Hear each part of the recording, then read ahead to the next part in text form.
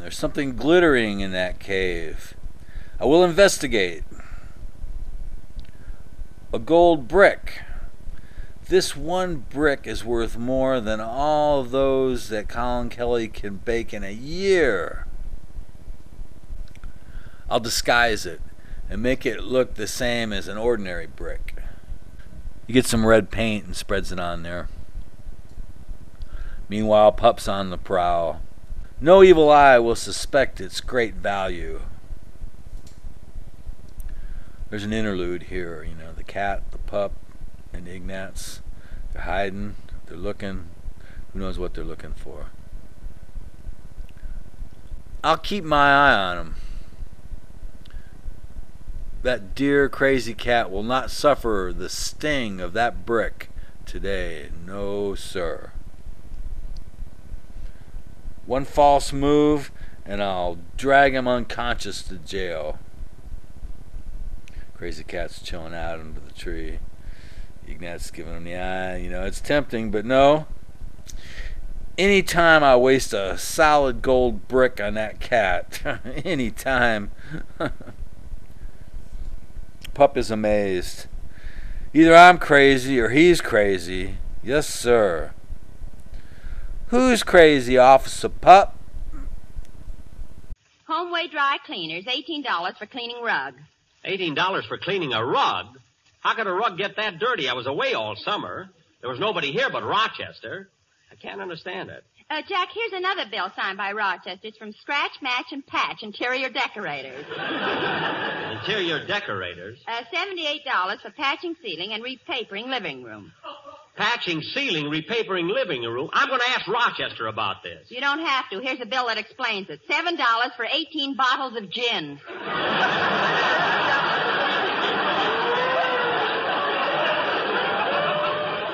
18 bottles of gin. Let me see who that bill is from. The Central Avenue Personality Shop. I'm going to find out about this. Oh, Rochester! Yes, boy! There's something I want to talk to you about. Couldn't you write me a letter? No, I couldn't, and come right out here. Okay. Rochester, take a look at this rug cleaning bill. Now take a look at this bill for repapering the living room. And this bill for 18 bottles of gin. Well, say something. What a soiree! And you don't have to tell me. And that party almost ruined my house. What happened? Well, boss, it was kind of a dull evening, so I invited a few friends over. Uh-huh. And some of them got, well, to use a medical term, coagulated. Well, that explains the rug and the wallpaper. What happened? What about the ceiling? Some of them were higher than others.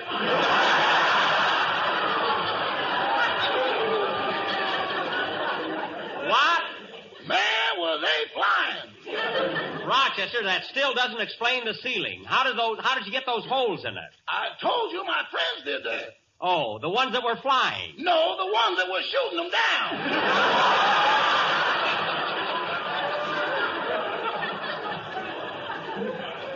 Rochester, this is the last straw. I'm going to punish you. Oh, Jack, put down that hairbrush. He's too old for that. Okay. Anyway, it always hurts me more than it does him. Now, Rochester, this is a final warning. I don't want your friends holding those kind of parties in my house anymore. My goodness, in their condition, how did they get home? Oh, it was easy. You know that white line down the middle of the street? You mean they followed it? Followed it, boss. They were holding on to it.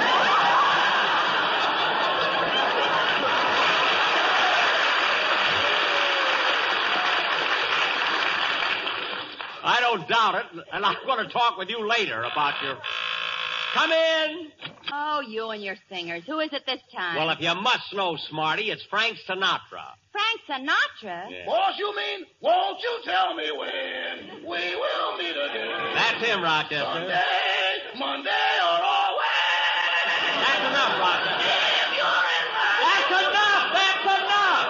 Come on, Mary, let's finish these bills before Sinatra gets...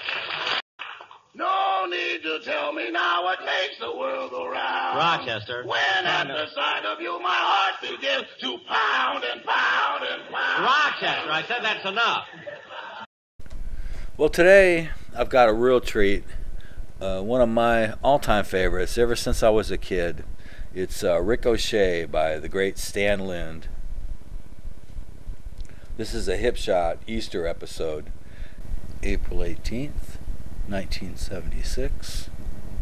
And, I was looking through the little stack that I have. I don't have a huge number of them, but, I have a nice little stack, and I was looking through them, and this one is just really, they put more effort into the color, and it's more vivid color. I guess it's spring. I'm not sure if Stan Lynde actually did the colors on these. It's always kind of mysterious.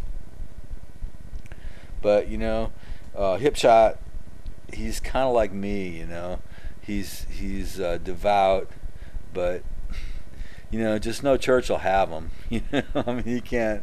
There's this, you can't. You just can't fit in. So he's got his own church, and he goes past, thinking another Easter Sunday, one of the two big days of the year for church-going folk. Of course, Christmas is the big day on account of it being your birthday, boss. But I reckon Easter is even bigger if a man looks at the meaning of it. It's sort of like Christmas was the promise and Easter was the proof. And of course, Hip-Shot comes to church, and Stan Lynde has passed on now, but I think he deserves to be remembered among the pantheon of the great Western artists in this country. You can see he has a real love for what he's doing, and when it comes to being a cartoonist, you just don't get much better than Stan Lynde. And his early strips were sort of a cartoon nature, but then he became more of a there's still cartoon to an extent, but he also had a realistic stroke. After Ricochet, he later had a strip called Latigo, which was in the same vein, just slightly different characters. And I think maybe Hip-Shot came over, and like Ricochet kind of phased out, and it became Hip-Shot for a while, the strip, and then I don't know, that ran out of steam somehow or something, and he came out with Latigo, and that kind of ran into the 80s. I have a number of those strips, and you can bet that I'll be featuring one, sometime in the future. This is Comic Book Shaman, and I'd like to thank all of you for tuning in and taking the time to look at what I'm doing here.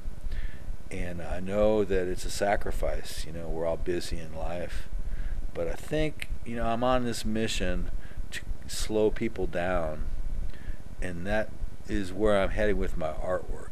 To kind of slow people down and to extend your attention span, because we've been devolving into the shorter and shorter attention, and I think that it needs to be stretched, and if you don't try, it'll never happen. So adieu. Listen to your woman, but not closely.